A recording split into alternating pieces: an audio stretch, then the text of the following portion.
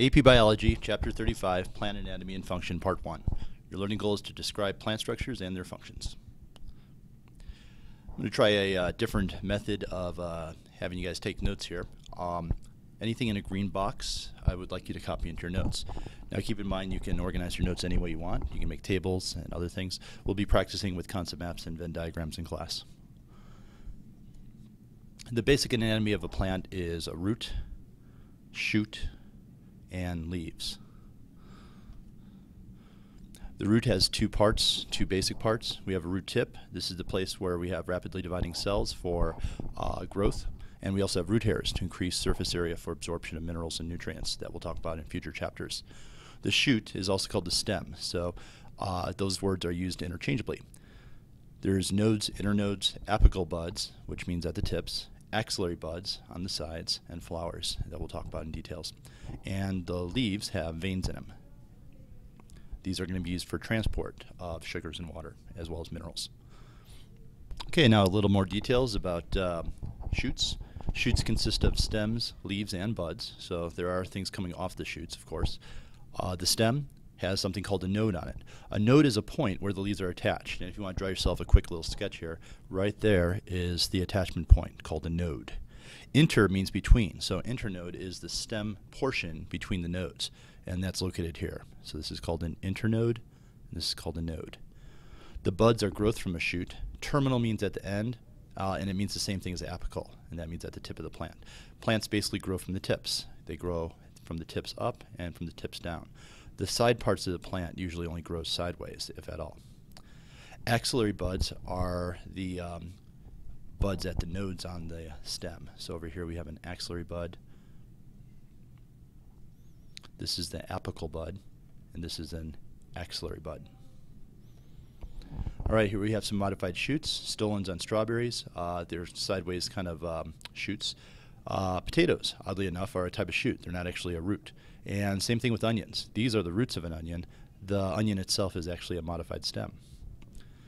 All right, roots. Roots anchor the plant in soil, absorb minerals, water, store food. Let's write that down. It's in a green box.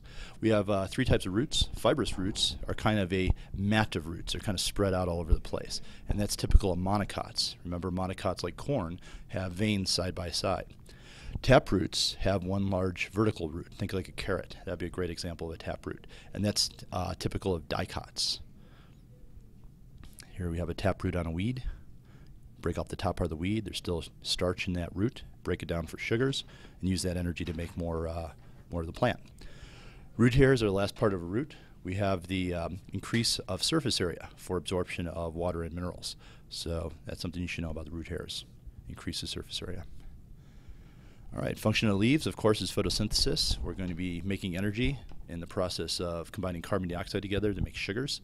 So CHO means carbohydrate production, and that starts with sugars, glucose. We also are going to be doing gas exchange through the little holes at the bottom of the leaf called stomates.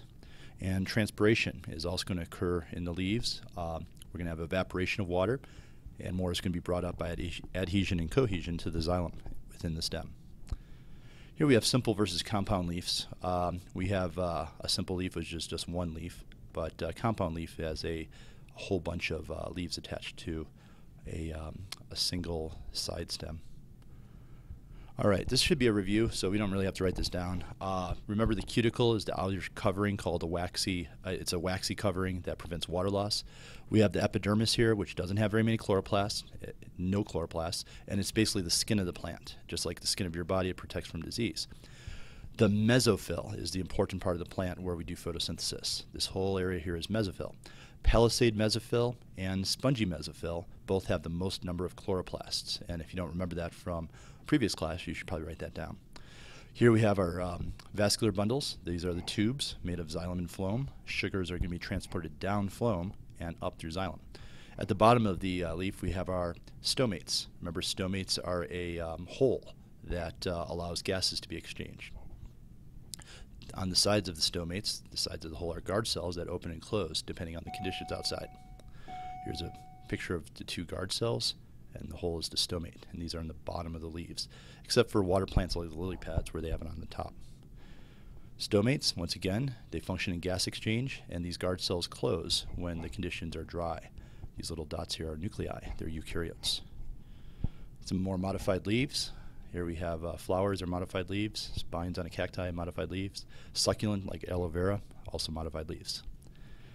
All right, these systems are interdependent. They rely on each other. We have the roots receiving the sugars from the leaves and being stored there until they're needed, and then the shoot system depends on water to bring it back up to the leaves in order to do photosynthesis. Remember, you need a supply of electrons during photosynthesis, and that's going to be coming from the water. That's going to be brought up from the ground. Remember that most plants have a vascular system. They're either a pteridophyte, angiosperm, or gymnosperms have tubes. All right, last thing. Let's go ahead and write this down. Obtaining the raw materials from the external environment. We have sunlight. Leaves are collecting that. Carbon dioxide comes in through the leaves, through the stomates, water from the roots, and nutrients from the roots. This ends part 1 of your notes on chapter 35.